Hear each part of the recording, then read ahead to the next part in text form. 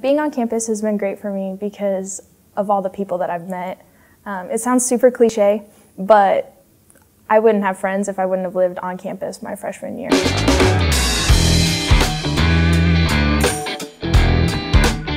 There are 7 residence halls on campus. There's Bowen, Pyle, Terrace, Maury, Anderson, Nyhart, Berry, and that's it.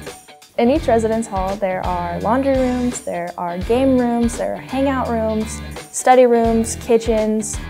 Each room has 2 beds. You can bunk them, you can loft them, you can mix it up to however you and your roommate decide to do it. There are over 100+ clubs on campus, so there's something for everyone to do. There are intramurals, there are club sports, there are extra clubs like Spanish club and the biology club that you can get involved in. There are planetarium shows you can go to, movie nights every Tuesday. My favorite spot on campus is definitely the Starbucks in the library. My favorite part about campus is probably the Willow Bowl. It's very beautiful, it's very serene, very peaceful.